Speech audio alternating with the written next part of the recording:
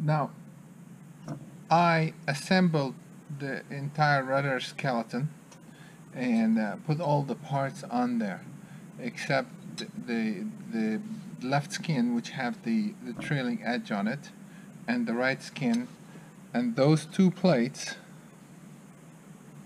And I think this is a 918 one. The other one is installed on there. And now I'm supposed to put the right skin on there.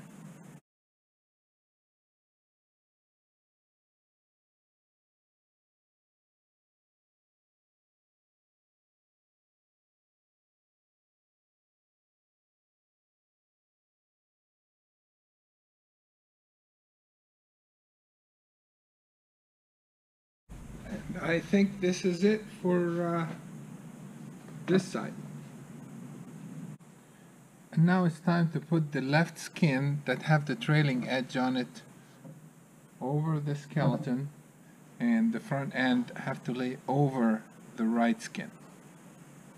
Now it's time to put the left skin on, and we make sure that it overlaps over the right skin.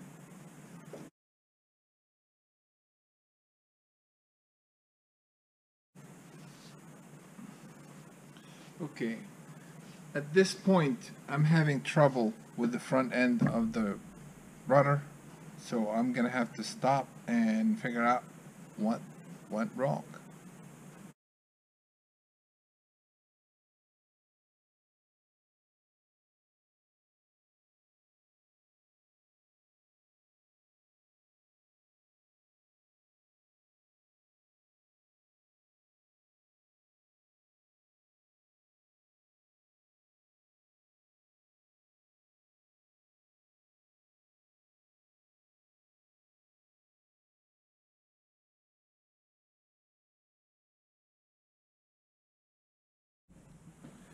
And now it's time to drill the trailing edge.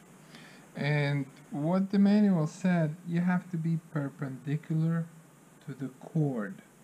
So I really try to level it as much as I can to the cord on both sides, this way and this way. And I'm just gonna go perpendicular on that way. So, and it says also to start from the middle and go to the end.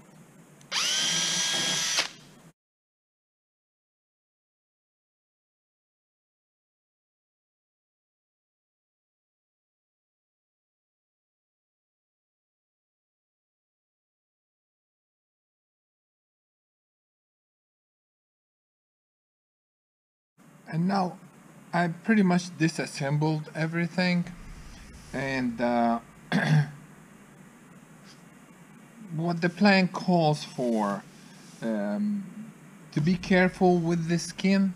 It's very thin, it's only 16 thousandths. When you deburr the holes in that, you can go too far and make the hole bigger.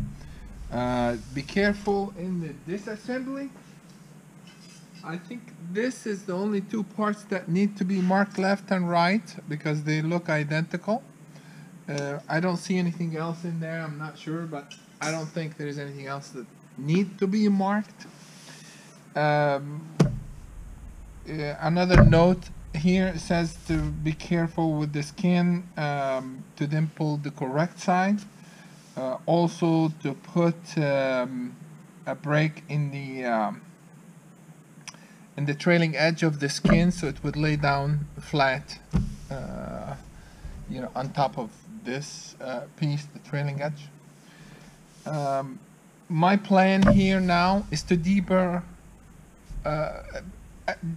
a few parts, then scuff them, then dimple them, then prime them, because I don't like the primer to go into the dimpling dye.